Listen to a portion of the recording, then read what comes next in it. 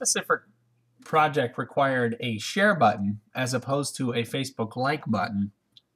And the main difference is the share button allows quite a bit more functionality because you can write a comment as well as post it to a page you manage, for example, or a specific friend's timeline in a group or your own timeline.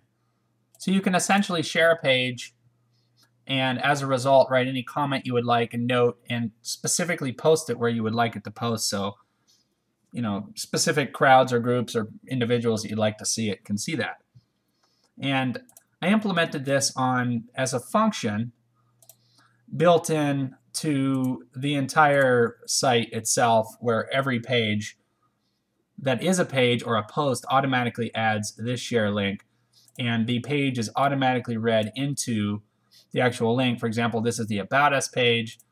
If we went to the Careers page, we're going to get the exact same thing, but instead this is going to be obviously for the Careers page. So the link is automatically read into the function and shared likewise. And that is the integration of a Facebook share button and what it can do for you. Thanks for watching.